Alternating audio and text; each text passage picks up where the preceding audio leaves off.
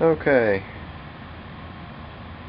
the last time I did this, I poured the tin into the water slowly, and I said that the reaction was significantly more violent if you just pour it in all at once. And I thought, well, since I said something happened when you do that, I might as well record it. And here we go, throwing it in all at once.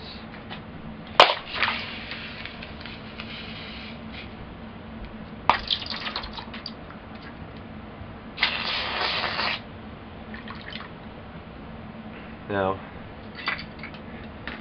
as you can see, there was a larger splash from that,